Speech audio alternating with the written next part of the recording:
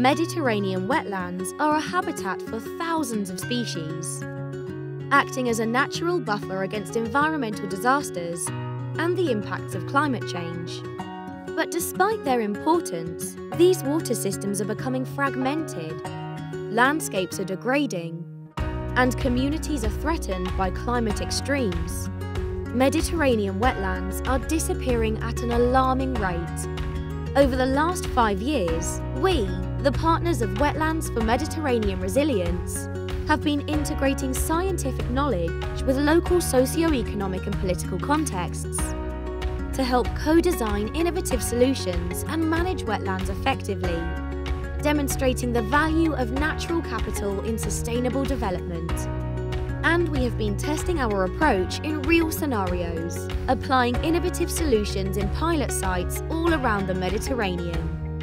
Where intensive agriculture is practiced, we teach local communities new methods that reduce water consumption. Dams and hydropower projects change the way rivers function.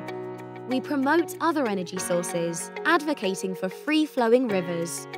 We push for the creation of nature reserves, with adequate conservation plans and strategies.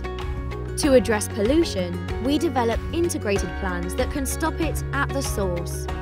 And to protect the landscape and its resources, instead of unsustainable massive resorts, we promote the development of eco-tourism initiatives.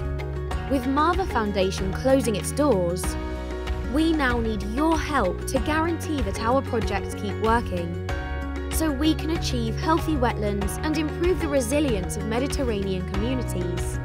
Because these landscapes must be an integral part of a sustainable economy and are crucial for coping with climate change.